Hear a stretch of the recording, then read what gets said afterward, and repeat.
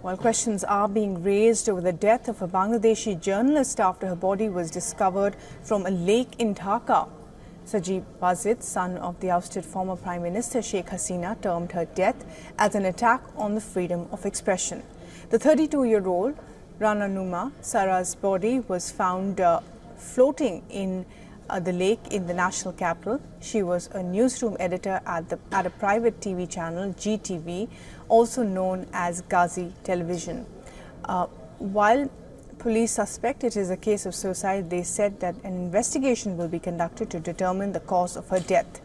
Raising questions over the circumstances of her death, Sanjeev Basit said that Ghazi TV was a secular news channel.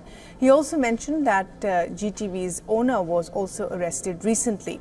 Awami League, the party of Sheikh Hasina, has claimed that journalists were being persecuted under the new interim government that was formed after Hasina was ousted in the wake of massive anti-discrimination student protests.